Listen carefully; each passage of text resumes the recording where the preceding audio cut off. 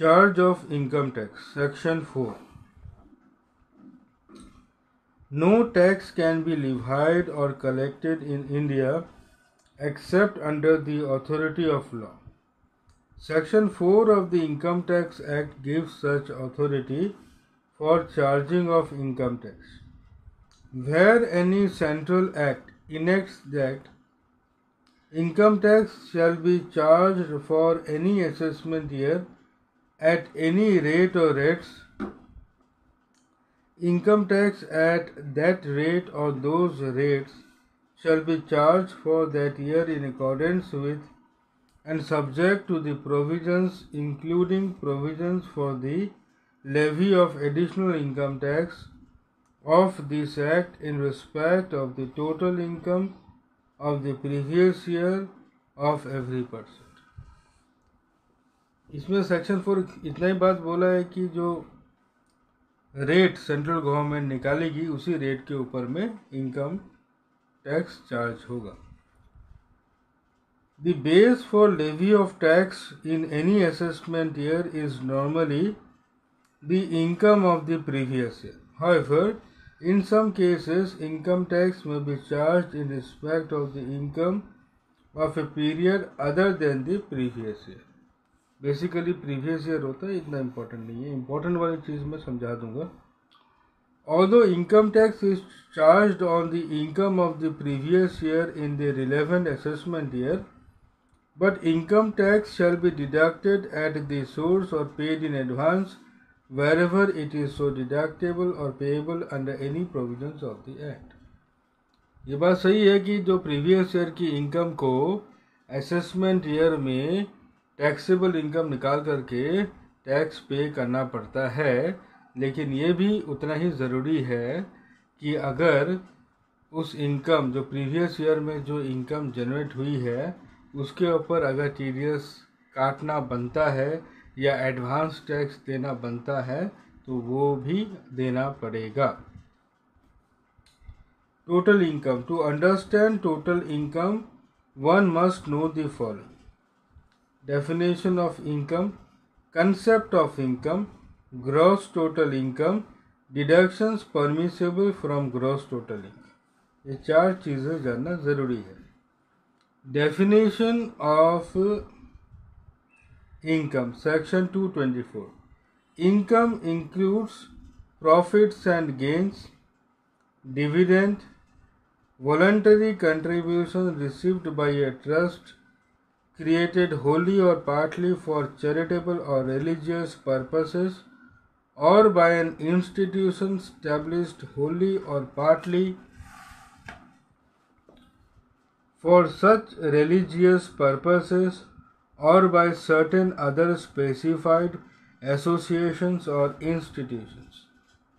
The value of any perquisite or profit in lieu of salary taxable under clause 2 and 3 of section 17.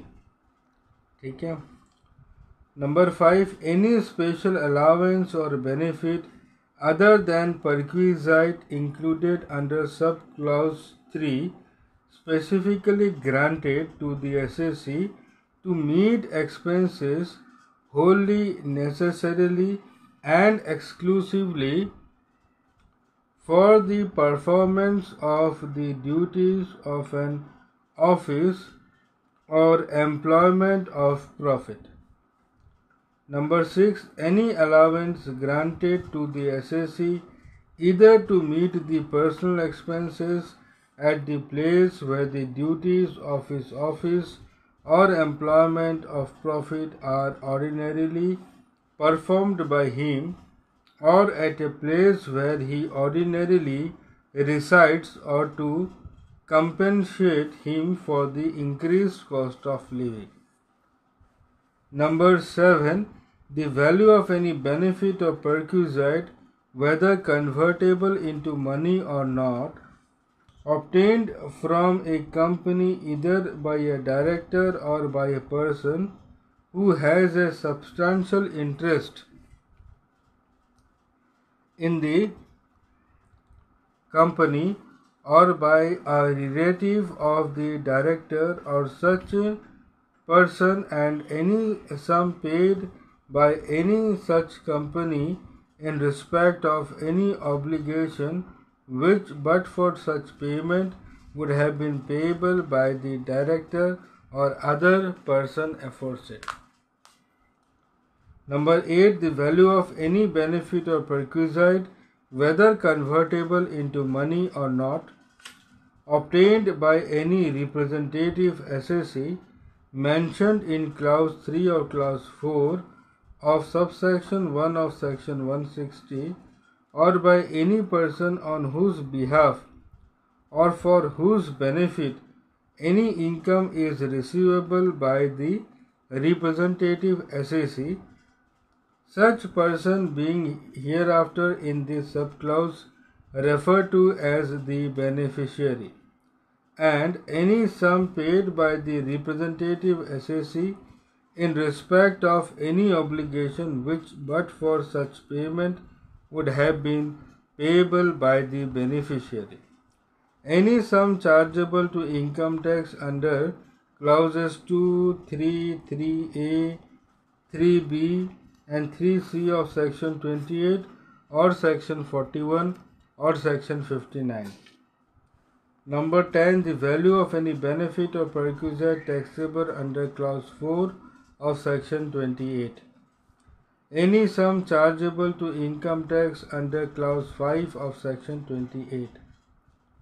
Any capital gains chargeable under section 45.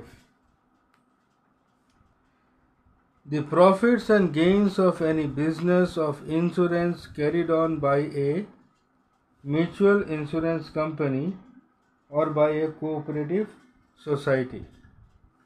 Any winnings from lotteries, crossword puzzles, races including horse races, card games and other games of any sort, or from gambling or hitting of any form or a nature whatsoever.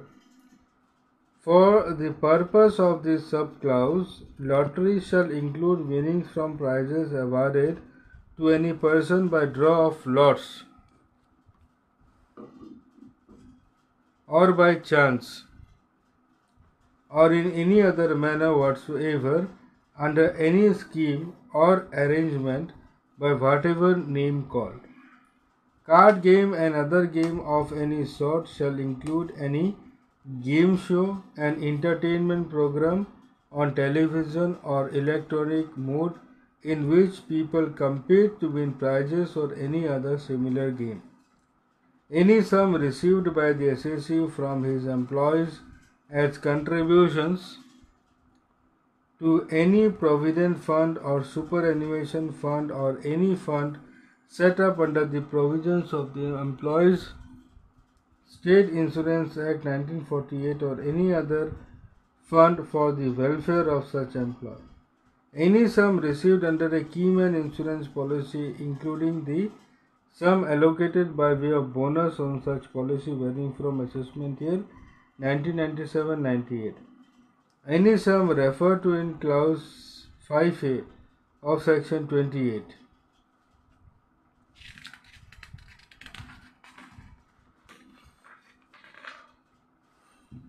तो ये जो हम लोग पढ़े हैं इतना, इसमें कुछ भी नहीं है।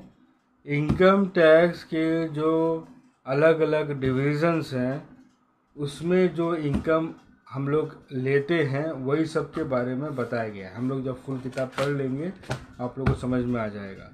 इतना मैं यहाँ पर आपको बता दूँ कि जितने भी सोर्सेस ऑफ इनकम हैं इनकम टैक्स के अंदर में, उनको मेनली 4 या 5 हेड में बांटा गया है। Income from salary, income from house property, income from business and profession, income from capital gains और इनकम फ्रॉम अदर सोर्सेस। तो ये जब हम लोग कंप्लीट कर लेंगे तो हम लोग को समझ में आ जाएगा कि क्या क्या चीज़ इंक्लूडेड होती है। ठीक है, तो ये सब में यही बातें हैं, कुछ ज़्यादा इम्पोर्टेंट नहीं है। कंसेप्ट ऑफ इनकम देखते हैं। Concept of income. Generally speaking, the word income covers receipts in the shape of money or money's worth, which arise with certain regularity or expected regularity from a definite source. Okay? However, all receipts do not form the basis of taxation under the Act.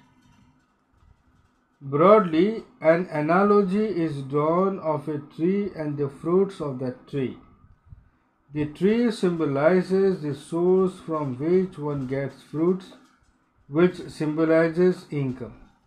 The receipt arising from the sale of tree itself is therefore considered a capital receipt, which is not income, but the receipts flowing from this source which fruits is income. On application of this analogy, it can be said that while the receipt arising from the sale of a house is not income, the receipt arising from the realization of rent is income. In the same way, a receipt from the sale of a machine is not income, but from the sale of produce brought out from the machine is income. In these cases, however, if a person deals in purchase and sale of house properties or machines, these assets do not remain a source and the profit derived from activities of purchase and sale becomes income. The source need not necessarily be tangible, as the return for human excursion is also income. तो इसमें कुछ भी नहीं है. Income का मतलब है regular inflow of money. ठीक है ना. यहाँ पर बताया गया है एक सोर्स और जिस सोर्स से इनकम आती है. एग्जांपल यहाँ पर दे दिया पेड़ का. पेड़ जिसमें फ्रूट्स लगता है. फ्रूट्स तो लगता रहता है, लगता ही रहता है. ठीक है ना. तो वो हो गया इनकम. और जो पेड़ है वो एक्चुअली कैपिटल है, कैपिटल इन्वेस्टमेंट है. उसको अगर हम लोग सेल करेंगे उससे जो पैसा आएगा उसको बोलेंगे कैपिटल रिसिप्ट. और फ्रूट से जो पैसा आएगा उसको बोला जाएगा रेवेन्यू रिसिप्ट. तो इनकम रेवेन्यू रिसिप्ट है. रेवेन्यू रिसिप्ट से जो इनफ्लो आता है पैसे का उसको हम लोग इनकम बोलते हैं. Number 1, the above is a broad generalization. While a distinction is generally made between the capital receipt and revenue receipt, as illustrated above, the Act has widened the scope of income by expressly including within the meaning of income the receipts which do not fall under the broad concept explained above. For instance, the Act specifically makes the profit arising from the sale of certain capital assets also subject to tax under certain circumstances as income under the head capital gains. The winnings from lotteries, crossword puzzles, races, card games, etc., which do not arise from any definite source and do not have the element of regularity, have also been specifically clarified to be income under the Act. लेकिन income tax के अंदर में कुछ एक income ऐसी है जिसको कि इनकम माना जाता है.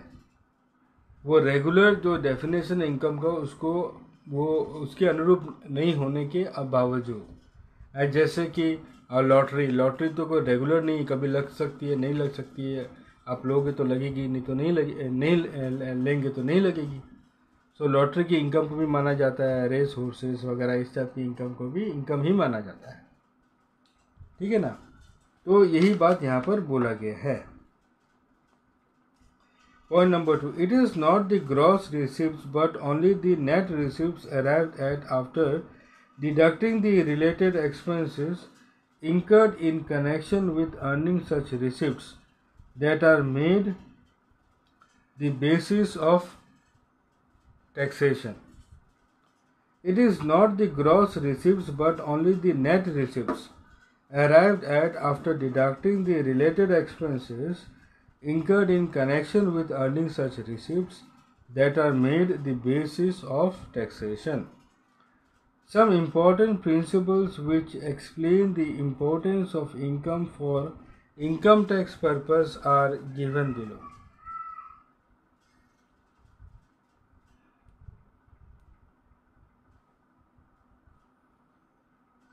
Number 1, regularity of income. Income connotes periodical monetary return coming in with some sort of regularity or expected regularity from definite sources. The source is not necessarily one which is expected to be continuously productive, but it must be one whose object is production of a definite return, excluding anything in the nature of a mere windfall.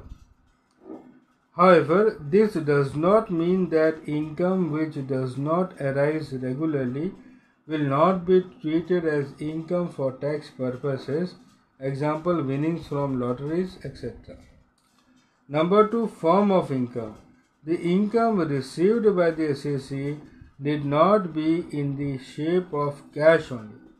It may also be some other property or right which has monetary value. Wherever income is received in kind like perquisites, then their value has to be found as per the rules prescribed, and this value shall be taken to be the income. Number 3, tainted illegal income. Income is income, though tainted. For purposes of income tax, there is no difference between legal and tainted. Tainted का मतलब illegal हो गया. Even illegal income is taxed just like any legal income. ये थोड़ा important है कि income tax legal और illegal income के ऊपर में distinction नहीं रखता. इनकम अर्न हुई है तो उसके ऊपर टैक्स देना पड़ेगा, इवन इफ वो इलीगल इनकम है. लेकिन इसका मतलब ये नहीं कि income tax illegal income earn करने के लिए उत्साहित करता है, ये नहीं है. लेकिन इनकम टैक्स एक्ट के अंदर में लीगल और इलीगल इनकम को लेकर कोई डिस्टिंक्शन नहीं है. Number 4, application of income versus diversion. ये भी बहुत इंपॉर्टेंट है.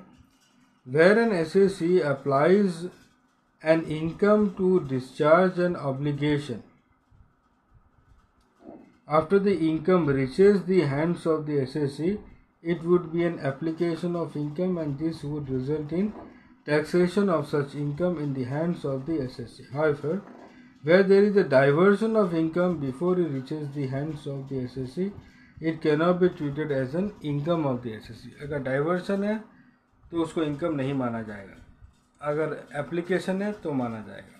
इससे हम लोग क्या समझते हैं कि मान लीजिए कि कंपनी ने बी को पैसा दिया ये बोल करके कि ये पैसा को आप ए को दे दीजिए, तो बी पैसा ले करके क्या करेगा, ए को दे देगा. तो बी को कंपनी पैसा दे रही है, पैसा बी के पास आ रहा है, लेकिन वो बी के लिए इनकम नहीं है, because it is diversion of income. वो पैसा आया और फिर वो पैसा को डाइवर्ट कर दिया किसके ऊपर, उसके ऊपर जिसको कि एक्चुअली मिलना चाहिए था. तो इसको बोला जाता है diversion of income. Number 5, disputed income. Any dispute regarding the title of the income can not hold up the assessment of the income in the hands of the recipient. Any dispute regarding the title of the income cannot hold up the assessment of the income in the hands of the recipient. The recipient is therefore chargeable to tax, though there may be rival claims to the source of the income. तो इसमें ये बोला गया है कि अगर कोई dispute चल रही है कि भाई ये इनकम किसकी होगी, कौन चार्जेबल होगा उस इनकम को ले करके, इसमें अगर मतभेद है तो ये मतभेद के कारण ये नहीं होगा कि असेसमेंट रुक जाए.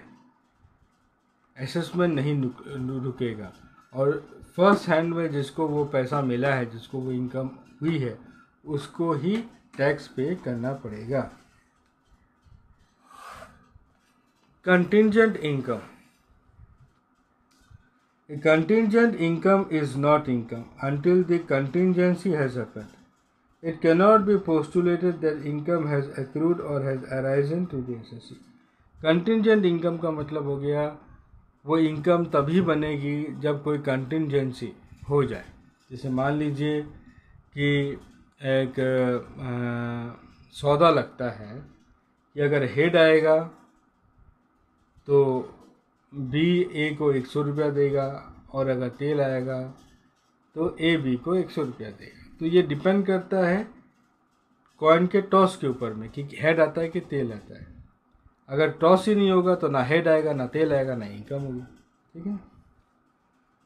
Number 7, basis of income. Income can be taxed on a receipt basis or on accrual basis. In case of income from business or income from other sources, the taxability would depend upon the method of accounting adopted by the SSA, while in other cases it would generally be taxed on a receipt or accrual basis, whichever happens earlier. However, a contingent income, that is an income which may or may not arise, cannot be taxed unless and until such contingency actually occurs and the income arises to the SSA. Basis of income मतलब income कैसे charge होगा depend करेगा कि वो SSC कौन सा method adopt कर रहा है, कैश बेसिस कर रहा है कि एक्रूअल बेसिस कर रहा है। पर्सनल गिफ्ट, ये भी इम्पोर्टेंट है। Gift received by a person on occasions like birthdays, marriage, festivals etcetera is not the income of the SSC and therefore cannot be taxed in the hands of the recipient as his income. Gift received by the SSC, a senior artist, from his fans association on occasion of 100th day celebration of the film cannot be said to be in the nature of income liable to tax. मतलब जो gift दिया जाता है birthdays में, marriage में, ठीक है ना, फेस्टिवल्स में, तो उसको टैक्सेबल नहीं माना जाता। As per new rule 3, if the aggregate value of gift received during the previous year by the employee from his employer is rupees 5,000 or more, the value of such gift which is in excess of rupees 5,000 shall be included in the gross salary of the employee and hence taxable. नए नियम के अनुसार अगर employ को कोई gift देता है और वो गिफ्ट या उस गिफ्ट का वैल्यू 5,000 रुपये से ज़्यादा है तो जो एक्सेस अमाउंट है उसको इनकम मान लिया जाएगा, एम्प्लॉय की इनकम मान लिया जाएगा। Number 9, composite income. Income tax is a composite tax on all incomes received by और arising to A tax payer during a year. Income tax is a composite tax on all incomes received by or arising to a taxpayer during a year. Therefore, tax will be imposed on the aggregate of all incomes earned or received by the SSC during the year. Pin money. Pin money received by a woman for her dress or private expenditure, as also small savings effected by a housewife out of monies given to her by her husband for running the expenses of the kitchen, would not be income in the eyes of the law. Any property acquired with the aid of such money or savings would form a capital asset belonging to the lady. तो जो wife saving से जो पैसा इकट्ठा करती है या फिर हस्बैंड जो उसको घर चलाने के लिए पैसा देता है उसको पिन मनी बोलते हैं, ठीक है, वो टैक्सेबल नहीं होती। 11, lump some receipt. If A receipt is an income, then whether it is received in lump sum or in installments would not affect its taxability. For example, if a person receives arrears of salary in a lump sum amount, it would still be his income. 12. Income must come from outside. A person cannot earn income from himself. In case of mutual activities where Some people contribute to the common fund and are entitled to participate in the fund, and a surplus arises which is distributed to the contributors of the fund. Such surplus cannot be called income. Income बाहर से आना चाहिए, अंदर में नहीं होना चाहिए. 13. Revenue received versus capital received. Section 4 brings to charge tax on total income. Prima facie, in order to come within the scope of the charging provision, the receipt in question would normally be a revenue receipt. Capital receipts are normally exempt. However, certain capital receipts have been specifically included in the definition of income, some of which are income by way of capital gain, section 45, compensation for modification or termination of services, section 17(3)(1), compensation or other payment due to or received by some specified person covered under sections 28(2)(a), b, c and d. On the other hand, there are certain receipts which are though revenue receipts but do not form part of total income. Gross total income. As per section 14, all income shall for purposes of income tax and computation of total income be classified under the following heads of income: salaries, income from house property, income from business and profession, capital gains, income from other sources. Aggregate of incomes computed under the above 5 heads after applying clubbing provisions and making adjustments of set off and carry forward of losses is known as gross total income, GTI. Section 80B. Total income. The total income of an SSC is computed by deducting from the gross total income all deductions permissible under Chapter 6A of the Income Tax Act, that is, deductions under sections 80CCC to 80U. How to compute total income? The steps in which the total income for any assessment year is determined are as follows. क्या है? Determine the residential status of the assessee to find out which income is to be included in the computation of his total income. Residential status and the need for determining the residential status are discussed in the next chapter. Classify the income under each of the following 5 heads. Compute the income under each head after allowing the deductions prescribed for each head of income. Income from salaries, salary, bonus, commissions, etc., taxable allowance, value of taxable perquisites, gross salary, less deductions under section 16, net taxable income from salary. Income from house property, net annual value of house property, less deductions under section 24(1), income from house property. Profits and gains of business and profession, net profit as per profit and loss account, less adjustments required to be made to the profit as per provisions of Income Tax Act, net profit and gains of business and profession. Capital gains as computed, less exemptions under sections 54, 54B, 54D, etc. Income from capital gains. Income from other sources, gross income, less deductions, net income from other sources. Gross total income, less deductions available under Chapter 6, sections 80CCC to 80U. Total income.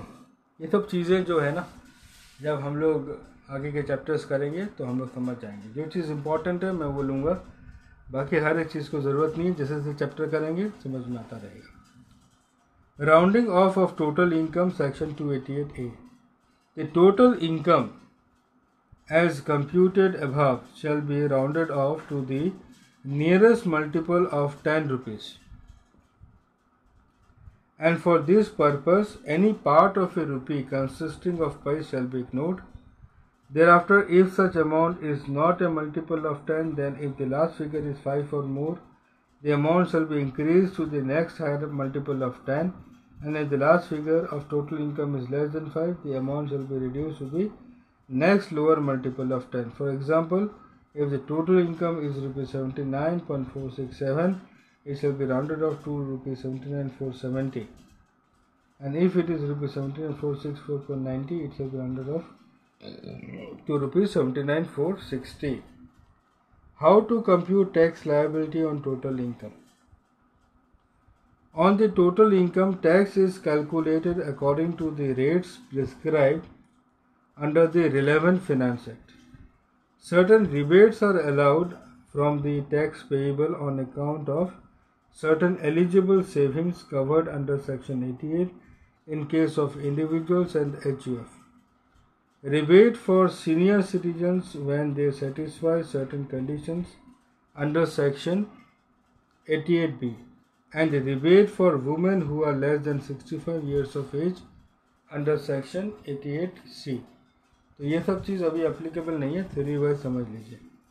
The amount arrived at after allowing the rebate shall be increased by a surcharge if applicable, and the amount so arrived at is the tax liability of the person for that year. Rounding off of tax etc. Section 288B. 288A था, ये 288B है. वो था total income का, ये है tax का.